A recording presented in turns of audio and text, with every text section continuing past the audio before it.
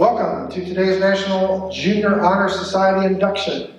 I would like to offer my congratulations to all of you for achieving this honor. The National Junior Honor Society is a student recognition program that is found in schools in every state, as well as more than 70 countries. Students are recognized for overall academic achievement, as evidenced by a minimum grade point average requirement. National Junior Honor Society also recognizes students for a required amount of community service and leadership, both of which are valuable and important traits for middle school students to exhibit. As you know, this year, the essays took the place of the community service. You have exhibited these important traits and have shown yourselves to be well-rounded individuals. National Junior Honor Society also gives students an understanding of the basics of what is involved in National Honor Society at the high school level. We hope that each of you today have aspirations of becoming members of National Honor Society in high school also. Mrs. Bobek is your 8th grade counselor and our National Junior Honor Society advisor. She has been instrumental in the application process as well as the selection and recognition of new members. She has done a great job, and I'd like to give Mrs. Bobek some recognition at this time. Thank you, Mrs. Bobek. There are 5 characteristics that National Junior Honor Society recognizes. The first is scholarship. Scholarship denotes a commitment to learning. A student is willing to spend hours in reading and study, knowing the lasting benefits of a cultivated mind. We should continue to learn even when formal education has ended. For human education ends only with the end of life. Knowledge is one great element in life which leads to the highest success, and it can be acquired in only one way, through diligence and effort.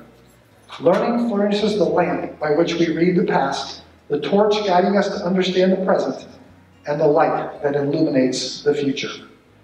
Scholarship. Leadership.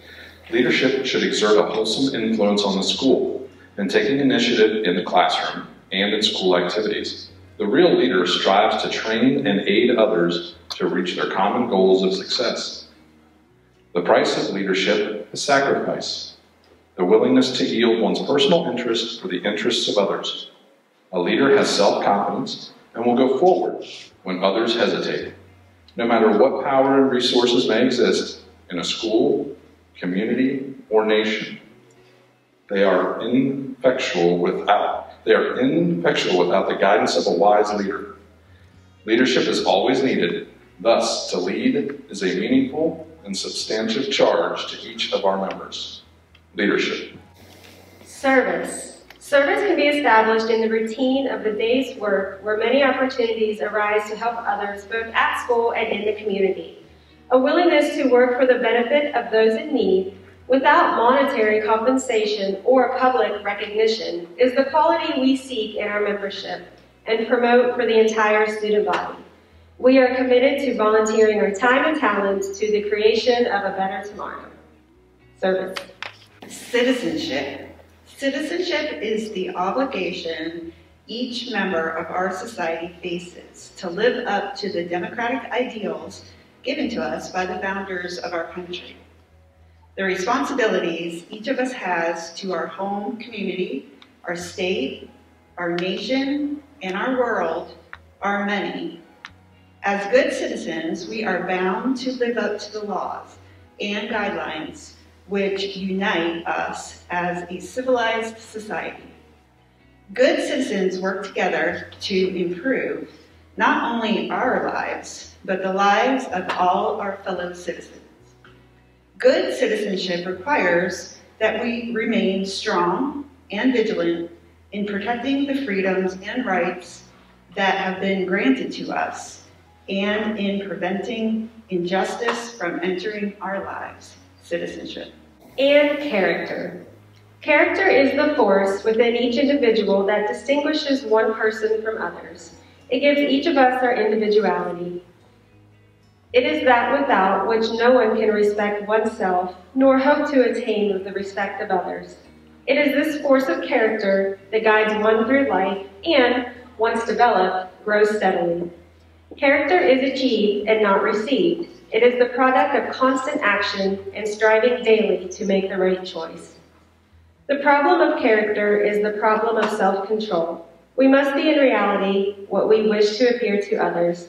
By demonstrating such qualities as respect, responsibility, trustworthiness, fairness, and caring, we may hope to prove by example that we value character. At this time, I will be introducing our new 2021 inductees. So when I call your name, you may come up, grab a pen to sign the book, receive your certificate, and meet Mr. Way for a picture. Okay? Ready? Danica Vanda.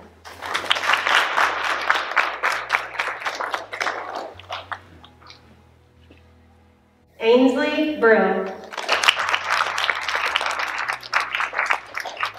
Nathan Chittum.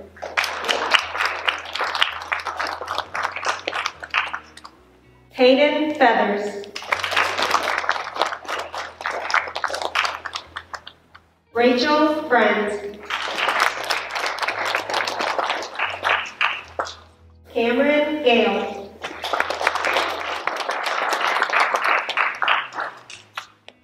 Abigail George. Catherine Gerkins. Cole Grinstead. Sarah Hudson.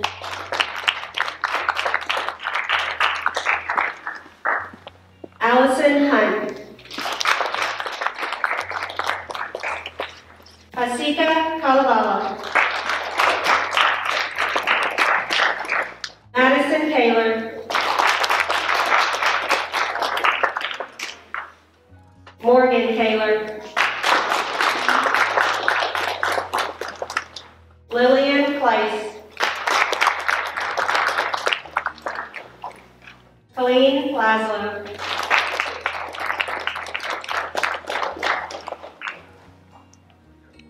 Jana McClory.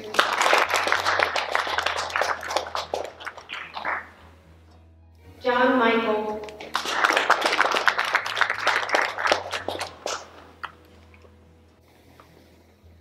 Faith Michael.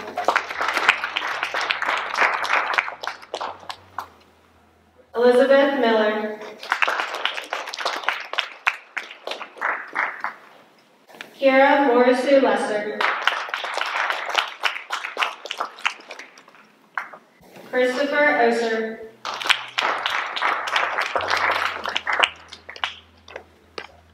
Hadley Paul.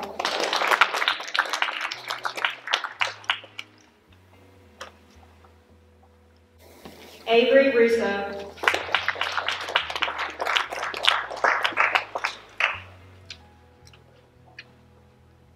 Eric Sese.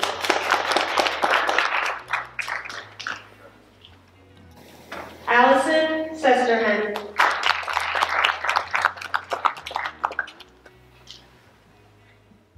Annika Shaw.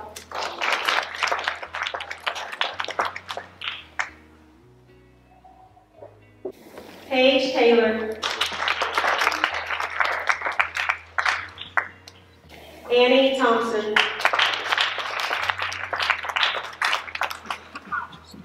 Carmen Vecchio.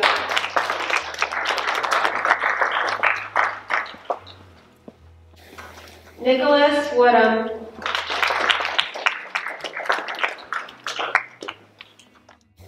And Rachel Yee, who unfortunately isn't here today.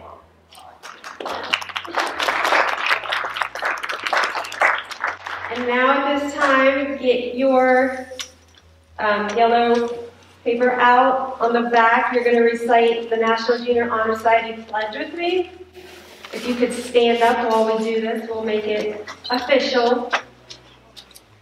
I pledge to maintain high scholastic standing, to hold as fundamental and worthy an untarnished character, to endeavor intelligently and courageously to be a leader and a good citizen, and to give up myself freely in service to others, In doing so, I shall prove myself worthy of a place in the National Junior Honor Society.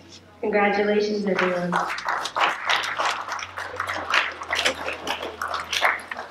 All right, thanks again to Mrs. Bobeck for organizing everything. Congratulations once again for all of your achievements in all those 5 characteristics that we mentioned.